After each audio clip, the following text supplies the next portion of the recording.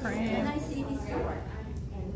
And so this is the back of the frame, and what you do is take pieces of canvas and then you staple it to the sides here, not this way because it'll come through. Okay. So staple it to the sides on all four sides, and this is just a small painting, so it's just spread around the corner.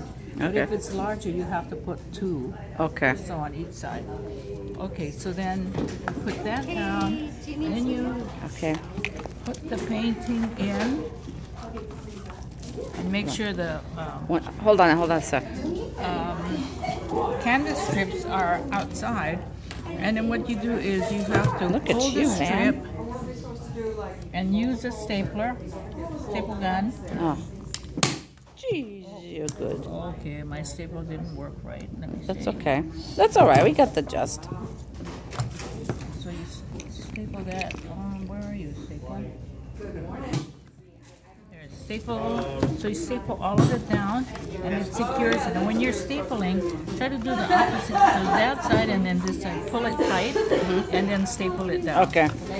And then when you get ready to put the wiring on it, usually they say average is to measure 1/3 down, but you You're can right. use your That's for you. judgment. Okay.